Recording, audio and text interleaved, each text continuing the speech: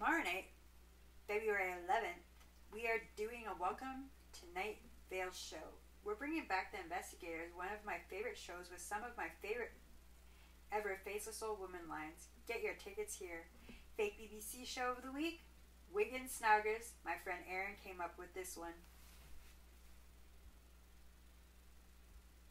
Another installment of my embarrassing stories told through audio. I guess you have to understand that when I was a child, I made up stories about everything and everyone. Every single time we went out to a restaurant, I would start up a little silverware melodrama. My fork, the leading man, my spoon, the leading lady, and my knife was, of course, the villain. If I had a salad fork and a soup spoon, they would be the wisecracking sidekicks who eventually fell in love. I don't know if all kids do this, but this was the fringe benefit of OCD synesthesia. Tomorrow night, February 11th, we are doing a Welcome to Night Vale show. We're bringing back The Investigators, one of my favorite shows with some of my favorite ever Faceless Old Woman lines. Get your tickets here. Fake BBC show of the week, Wiggins Snoggers. My friend Aaron came up with this one. Another installment of my embarrassing stories told through audio. I guess you have to understand that when I was a child, I made up stories about everything and everyone. Every single time we went out to a restaurant, I would start up a little silverware melodrama. My fork, the leading man, my spoon, the leading lady, and my knife was, of course, the villain. If I had a salad fork and a soup spoon, they would be the wisecracking sidekicks who eventually fell in love. I don't know if all kids do this, but this was the fringe benefit of OCD synesthesia. Tomorrow night, February 11th, we are doing a Welcome to Night Vale show. We're bringing back The Investigators, one of my favorite shows with some of my favorite ever Faceless Old Woman lines. Get your tickets here. Fake BBC show of the week, Wiggins Snoggers. My friend Aaron came up with this one. Another installment of my embarrassing stories told through audio. I guess you have to understand that when I was a child, I made up stories about everything and everyone. Every single time we went out to a restaurant, I would start up a little silverware melodrama. My fork, the leading man, my spoon, the leading lady, and my knife was, of course, the villain.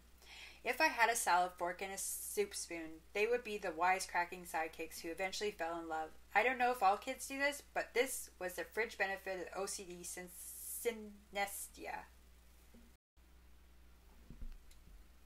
Tomorrow night, February 11th, we are doing a Welcome to Night Vale show. We're bringing back The Investigators, one of my favorite shows with some of my favorite ever Faceless Old Woman lines. Get your tickets here.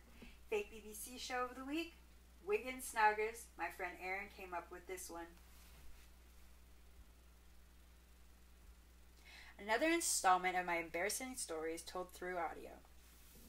I guess you have to understand that when I was a child, I made up stories about everything and everyone. Every single time we went out to a restaurant, I would start up a little silverware melodrama. My fork, the leading man, my spoon, the leading lady, and my knife was, of course, the villain.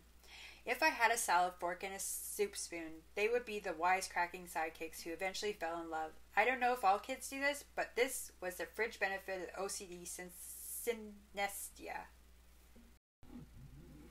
There are also attempts at tackling serious issues. The producers of the show love to talk about Alf having survivor's guilt because his planet blew up and he lived, or about the episode where Alf dates a visually impaired woman.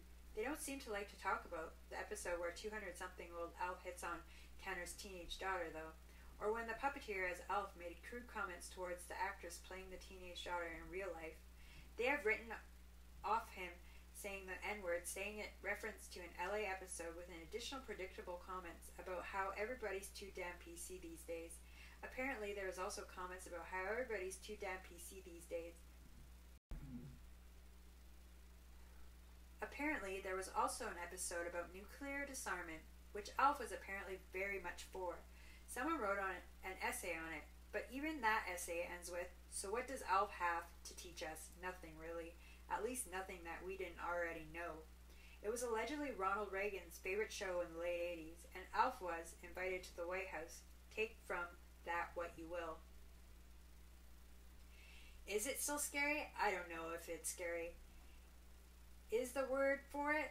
Baffling might be better. I cannot believe this show existed. I cannot believe that it was a hit. I cannot believe that it was such a hit that it went international and there was a fucking theme park ride party inspired by Alf in Germany. Nothing about this existence makes sense.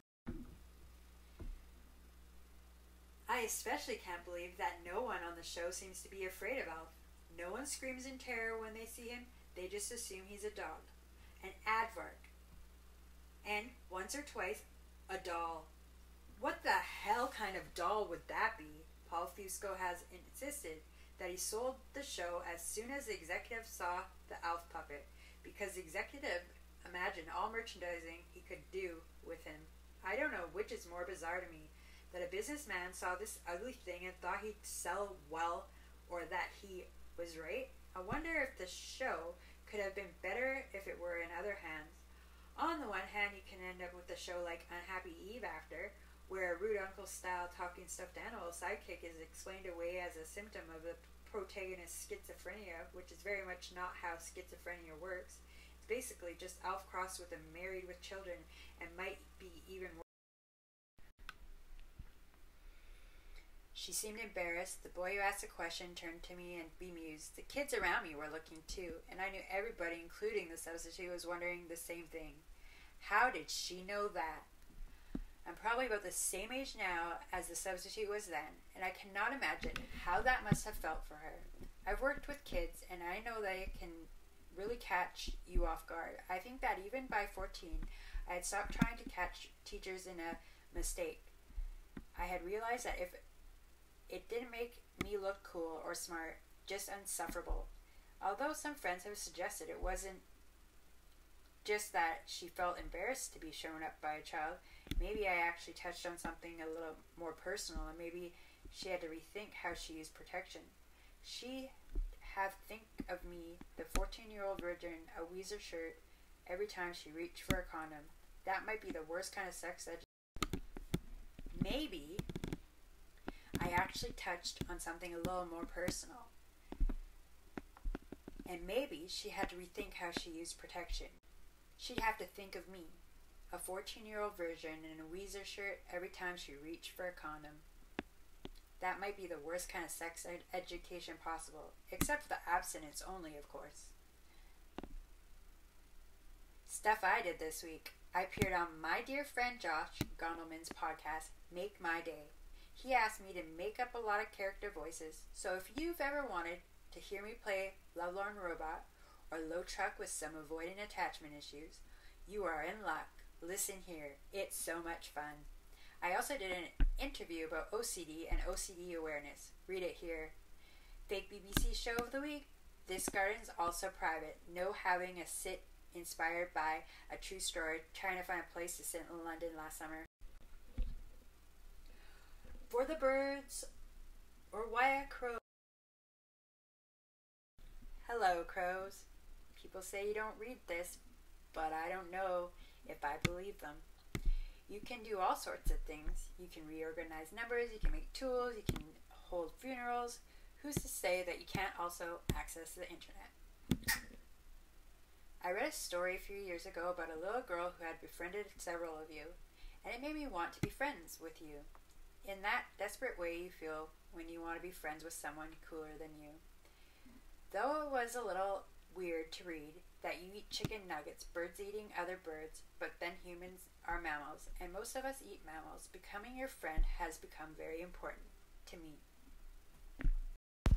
And it was so funny. Nico Kaleo, the creator, was sitting with me trying not to laugh at the whole time. We also spent a lot of time talking about cats with his mom and sister after, so a good time was had by all.